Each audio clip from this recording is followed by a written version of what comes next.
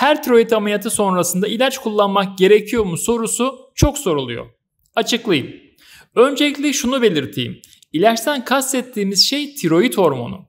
Yani tiroid bezi alınan her hasta tiroid hormonu kullanması gerekiyor mu? Soru bu.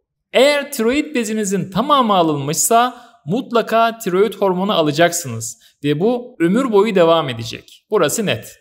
Eğer tiroidin yarısı alınmışsa büyük olasılıkla kalan yarım size yetecek miktarda hormon salgılayacaktır ve ilaç kullanmak zorunda kalmayacaksınız. Ancak eğer alınmadan bırakılan dokunun hacmi yetersizse ya da iltihaplı bir dokuysa yeterli hormon üretemeyebilir. İşte bu durumda ilaç kullanmanız gerekebilir. Ancak tabii ki bu durumda kullanılacak ilacın dozu düşük olacaktır. Ben kendi hastalarımda olabildiğince tiroid dokusunu korumaya ve hastamı ilaç kullanmak zorunda bırakmamaya çalışıyorum.